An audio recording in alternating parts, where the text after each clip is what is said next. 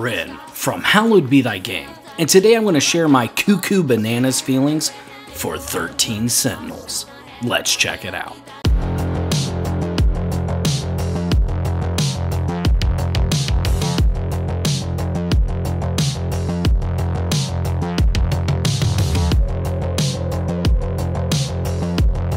Thanks everyone for joining me for today's episode. I'm going to be honest, we got a lot to discuss here.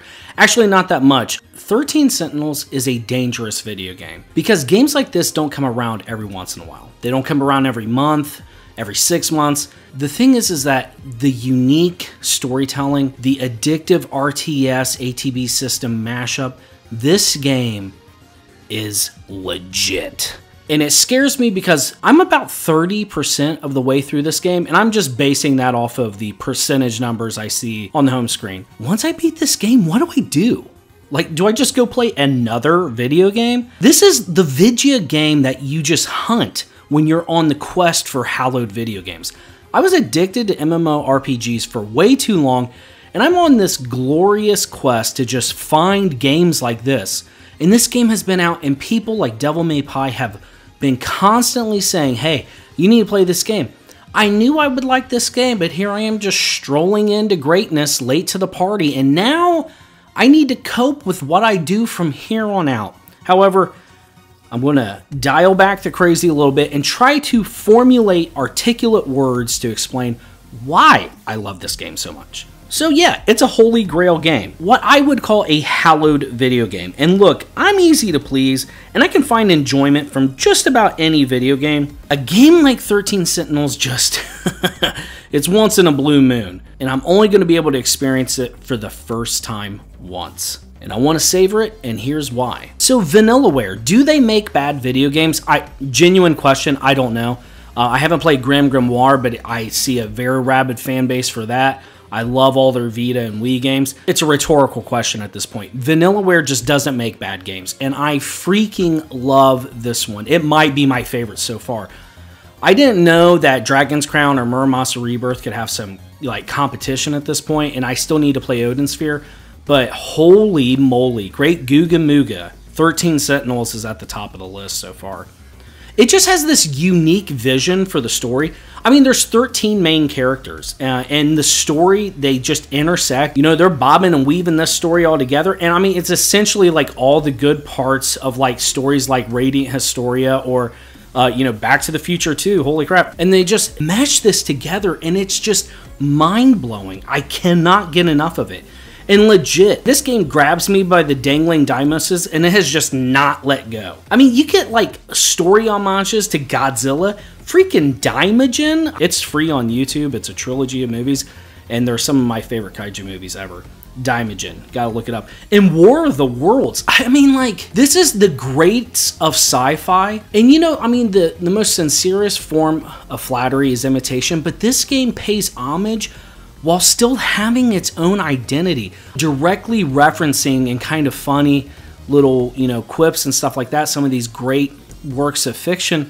But 13 Sentinels distinctly has its own vision. It distinctly has its own identity, and it rocks that son of a gun. This game, it draws inspiration from the greats, pays homage to them with just mind-blowing tales, and every scene has me captivated in the story section, the remembrances, because this game's kind of sectioned out where you play the story, and it's not really a visual novel, but it's kind of its own thing, where you have play through remembrances, and you're kind of filling in all of the plot threads, and you're learning new questions to ask, getting answers to other questions. It's fantastic. And then you have like a destruction section where you get to fight out kind of a real-time strategy ATB system. We'll get into that to a little bit, but in these remembrance sections, each of the stories are just popping off. It's just excellent. Each of the 13 Sentinels has their own distinct identity, their own distinct personality.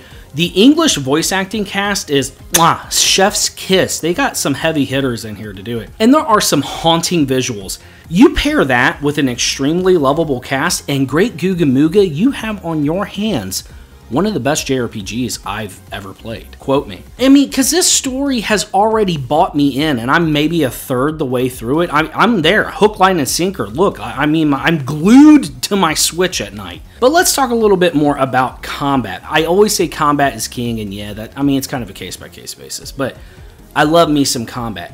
Now, imagine, if you will, the perfect Reese cup. But instead of chocolate and peanut butter, it has a real-time strategy battle system mixed with an ATB system. Oh my god. That's right. Kaiju levels of fun with an intoxicating and satisfying battle system. Whew, I need a towel. You have this field of battle, and then you get to choose your loadout of up to 6 Sentinels, at least for where I'm at in the story.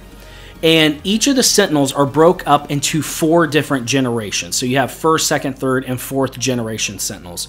Your 1st gen Sentinels are like your single target killers. You know, they're ground units, beefy boys, and you can go up and you just can take on the giant, devastatingly large kaiju that you'll be fighting. The 2nd gen units I've grown to love a lot. You can lay out sentry units that will just continuously lay down suppressive fire, or they'll be able to offer up maybe some support skills like some guardian sentries and such like that to just keep your units safe and keep them shielded up. Your 3rd gen units are, I believe, flying units, and they just can do some high mobility, devastating AoE. Your 4th gens are also highly mobile units, and they can just build these interceptors, and you got like a bunch of like ads doing just dot damage to everything, and it's just, oh my god, it all swirls together, and I'm thinking to myself, this makes me feel smart. Is this a complicated battle system? No, not by any means. You got simple upgrades to where you can add different loadouts, you can add different weapons and upgrade this and that. You can upgrade your main tower to offer just massive one-time use spells or 2-time use buffs and such like that. But it's laid out in a way to where combat is so hit and run to where, you know, typically my only beef about sometimes with RTS games is that, you know, they take a long time to do a map. They take a long time to do a battle. They're fun as all get out, but you know, now I've become a father, I've kind of dialed back from like the Civilization type games. And I'm not saying this is by any means anywhere in the same realm of strategy as Civilization, but like StarCraft, you know, I love those games, but it's hard when I can't hit pause. However, in 13 Sentinels, I can hit pause whenever I want. I can save whenever I want. I can retry that battle stage. I mean, you have the dialogue and banter between whoever you've loaded out to that mission, and each mission has its own like little objectives that can make things a little harder. Like, let's say only use 4 units for this one instead of 6. Only use 1st and 4th gen Sentinels for this. You know, make sure to have this character on the field for this. Beat it within a minute. And it's just fantastic. When it's your turn, it stops the timer. You know, I know I hate timed games. Trust me. I freaking hate any game with a timer. However, in 13 Sentinels, the timer is essentially there so you can like outlast the kaiju, or if you can kill them before the 2 minutes is up, you know, you win anyways. But it offers this level of strategy, and it has such a visual spectacle to where, you know, you fly a 3rd gen Sentinel and you do like a multi-missile thing. You're flying right into this huge swarm of Deimos, or the giant monsters you're fighting, and you just unleash this huge AoE, and you see numbers, numbers, numbers. The synapses in my brain roll back in my head, and I am in a euphoric Perfectenschlag state. Please forgive me. I try to keep it PG here. But that's just it. It's just fun. It's short bursts of fun, and you can retry stages, you can farm. Now, if you try to use the same Sentinels over and over again too much, eventually they'll go in a cooldown state. And all that I think that's really there for is for you to just spread the love around to your other Sentinels. Because I'm going to be honest, each generation of Sentinel is fun to play. Outloading and upgrading each one is satisfying. I mean, I just did a mission last night where there were some supercharged giant kaiju running around, and I had to upgrade my 1st gen's ability to use Demolisher Blade. Woo! Man, that felt good. And you know, I'm like doing leap attack over giant buildings and stuff like that just across it, and I just realized I felt like a kid again. And I've been kind of in this gamer slump. I got really sick a couple weeks ago after beating Elden Ring. But 13 Sentinels breathed life back into games for me. I just had so much fun with it. Obviously, I just got off of Dust Diver 2. I love that game as well. But 13 Sentinels was just what the JRPG doctor ordered. It's been just so much fun. And, you know, doing the bonus objectives, hitting those big explosions, just getting extremely well-written dialogue and story, I begin to realize eventually I'm going to beat 13 Sentinels. And then I'm going to be in a realm where I can't play this game for the first time again. So I am hitting the brakes, and I am soaking it all in. And let me tell you, if you are a fan of JRPGs or RTSs or just visual novels and good stories in general, 13 Sentinels is for you. I've been playing it on normal, and it's a fun challenge. It's not been extremely difficult yet. I'm sure there's a difficulty spike coming.